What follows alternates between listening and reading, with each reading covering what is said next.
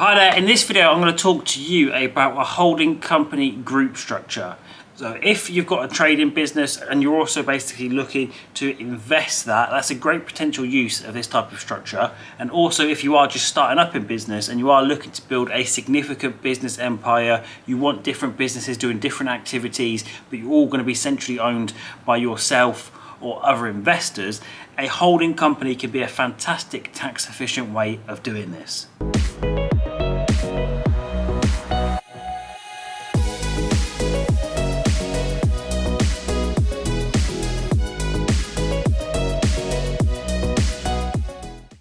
So a holding company, what is it? Well, the best place to start when we talk about holding companies is looking at where most people are now. And usually this is where you personally own the shares in one or more limited companies. So for instance, if you've got a trading company, which if you start your own business, a consultancy business, retail, you've got a business which produces excess cash flow, you pay for your living through this, but ultimately you've got money left over that you want to use for investments. Typically, this would probably look something like that.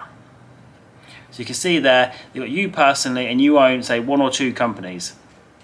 What you might want to do, actually, is you want to move money between the two companies like that. So money between company to company.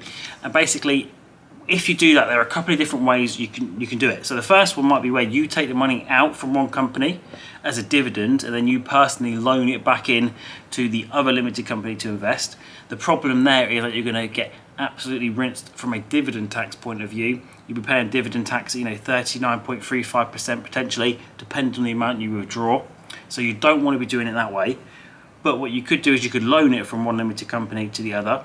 The problem there is that over time this loan balance is going to build up, in that it might be 20k this year, 100k next, over the next 10-20 years, because that's what we're planning for when we do this kind of tax efficient structuring.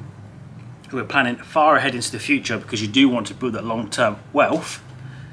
What would happen is you'd have, say, a £500,000 loan balance, and at some point that might need to be repaid. So if you look to sell the company, you want to exit it, what's going to happen with that loan? It could be written off, it could be repaid, but that would give you a problem in that you need to pay £500,000 in cash back from your property investment company over to a trading company. Not a situation you want to be in. And the same as well is if your trade deteriorates, you get sued by creditors, you get forced into a creditor's voluntary liquidation, they might potentially look at that £500,000 asset, because that's what it would be, it'd be a loan asset on the company balance sheet, and they might look to call it in, potentially try to force you to sell properties and things like that. So overall, that's not a good structure, and you do want to avoid that structure if possible. Instead, what we have is a holding company structure, which is like this. So rather than you personally owning the top, is that focus? Yeah, so you got you personally at the top, holding company, then you might have a trading company and an investment company at the bottom.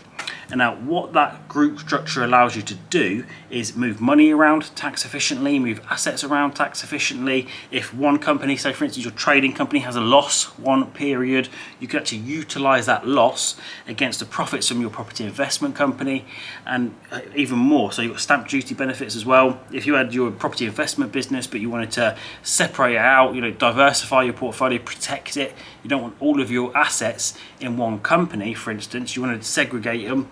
If you had all of these companies owned under a holding company structure, you wouldn't need to pay stamp duty, land tax or capital gains tax at all, or move them around. Whereas if you didn't, all of those would be market value disposals potentially. So that's just some of the benefits as well. Other benefits might include when you're looking at disposing of your trading business. So that trading business there, if you're looking at disposing of that, if you were to sell it personally while it's in your own name, you would qualify for business asset disposal relief in most instances, which would exempt, or basically give you a relief of 10% on the capital gain, rather than it being taxed at 20% most likely, but that's only up to £1 million.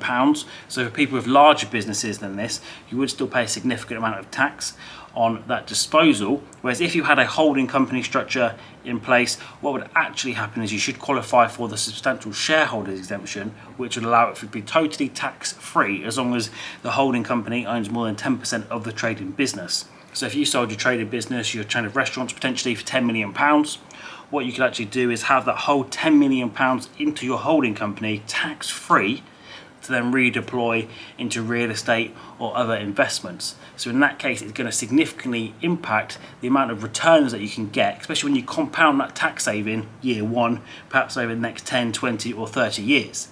If you've already got a trading business set up, you can still put one of these holding company structures into place. Depending on the actual size of your business, depends on the route you need to go down. Broadly, if your company is recently established, you should be able to do it through a kind of share exchange mechanism. Otherwise, if your business is larger, we will need to write to HMRC to establish the values of your business and also confirm that it doesn't fall foul of many of the anti-avoidance provisions, transactions in securities rules, and so on. So it's a lot more of a lengthy process in terms of the professional work involved, but the same outcome can still be achieved. Typically, you're looking at a couple of £1,000s in professional fees to get this done.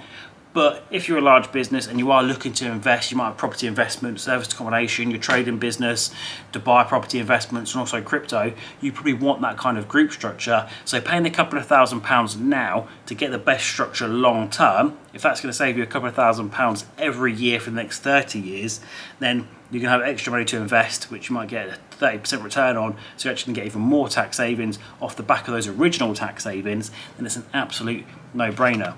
As always, guys, I hope you found this video useful. Please do make sure that you like and subscribe.